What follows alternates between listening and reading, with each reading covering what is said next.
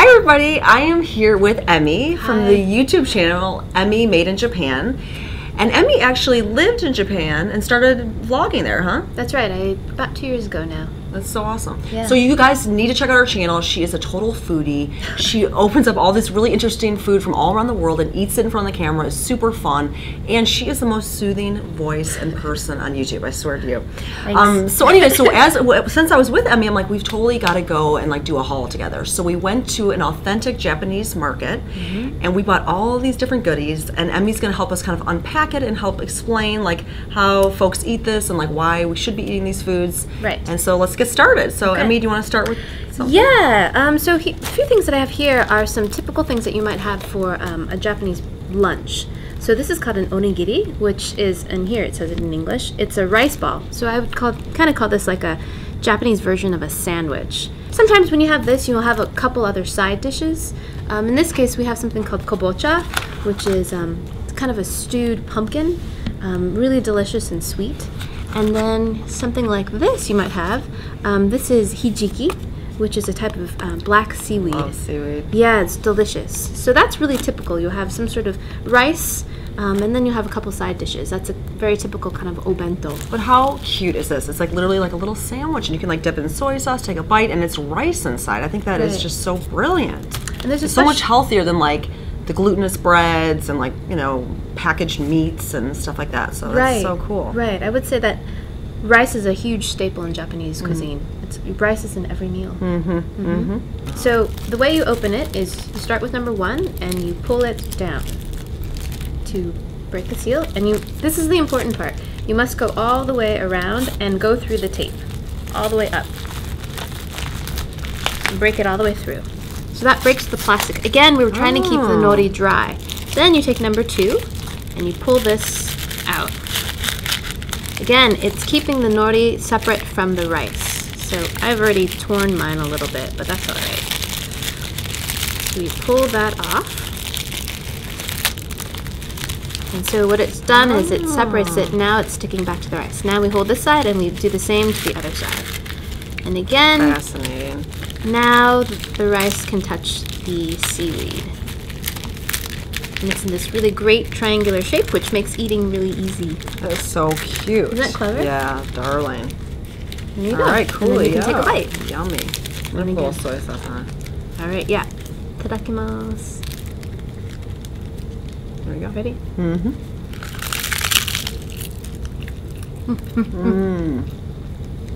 So, I have the okaka one, right? Is that what I have? Salmon. Or I have the sake, which is just the cooked salmon. And you have the bonito, right? You can kind of see.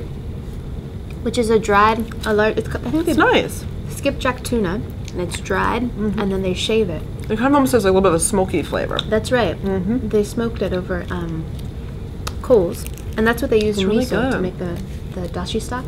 Nice. It's really nice. Now, what would they like for dessert? Do they have kind of a sweet tooth or? Yeah, this is kind of tickle. This is called okashi, which is just a general word for Japanese traditional desserts. This one's called sakura mochi. Mochi is pounded rice, sweetened rice. It's sticky, so it has this pink color, and it's wrapped in a salted cherry leaf, and inside has red bean paste. So I'll show you what that looks like. That's fascinating. Yeah, there's a lot of different permutations of this stuff, but delicious. Here we go.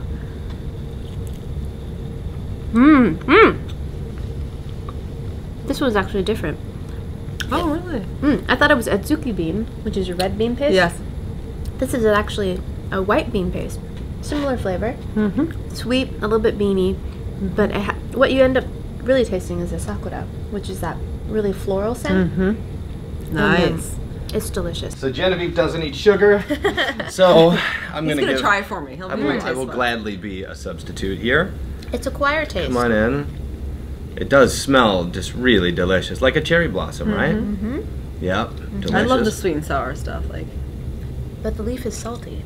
yeah, It is salty, That's very moist. and that's a bean paste inside. If you can see, it's like two-tone inside, like a Japanese Oreo or something, right? It's filled. You like Lovely. it? Okay, so I kind of went through the store kind of with that Mama Natural lens, trying to find like some really like super health food stuff.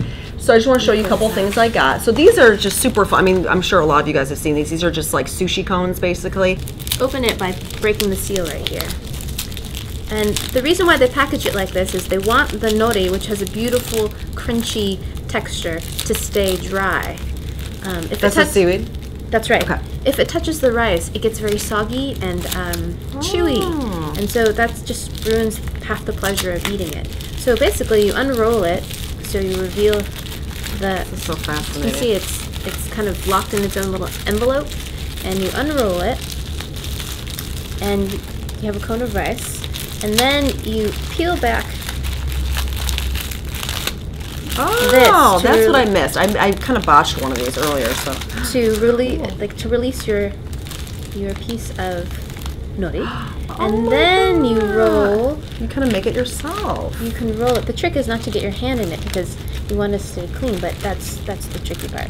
So then you unroll it and you tuck that in, and then you just roll it back in. That is so cool. And then you pull it out. Oh my gosh, that is so cool. And there you go. So that's... So I don't know if you can hear that, but it has a really beautiful, crunchy texture. And if you were to pack it up and take it for lunch, it would be soggy right away. I didn't really do mine that well, but no, that's I'll okay. keep practicing. All right, let's try it. Enjoy! So often what they say before you eat is they say itadakimasu, which means I humbly receive this food. It just basically means like beautiful. Bon appetit, or I'm ready to eat. I like that. Yeah, and you're welcome to put soy sauce, shoyu, or wasabi if you like. I'll take a little. Sure. Look, you've got some. She's got some Japanese basil tucked in there. Is that That's what that right. is? Yeah, That's so pretty. There's a shiso leaf in there, and there's some salmon and some avocado. Yes. All right, here we go. All right, here we go.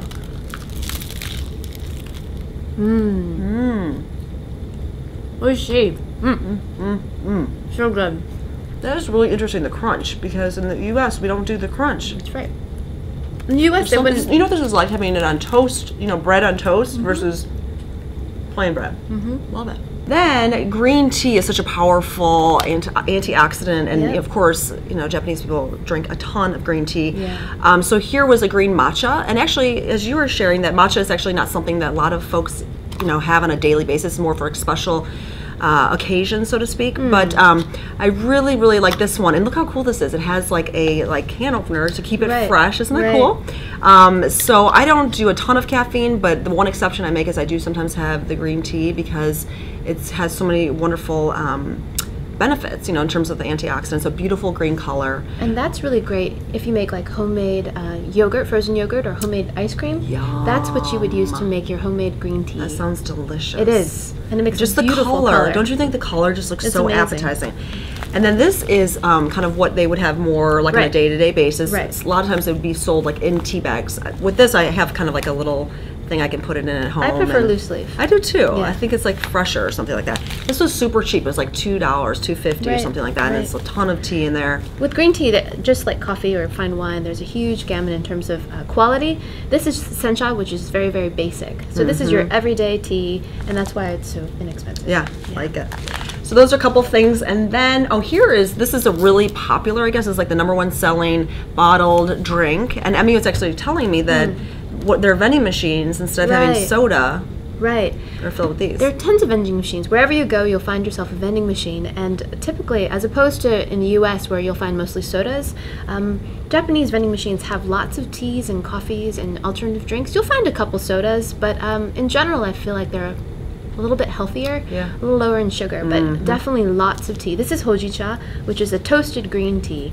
And that's really all that's in it. I mean, it's purified water, Right. and I think it has like ascorbic acid or something as a preservative, but like really clean. It's got it's used with filtered water, because some of the cheaper ones can just use like fluorinated water, that sort of thing. So this is really a neat kind of way, and it's unsweetened, which is awesome. And no calories. Well, thank you so much, Emmy, for unpacking all these delicious little treats. And in the comments below, let us know your favorite Japanese foods or meals or treats. Also, be sure to check out Emmy Made in Japan. Her YouTube channel is awesome. You guys, it's so much fun seeing all the food and all these interesting things from all over the world. And if you go there today, we actually have a link right here. There is a video featuring yours truly. It was so much fun to do with her. It's really funny, and I hope you guys like it. And so thanks for checking us out, and we'll catch you next time. Bye.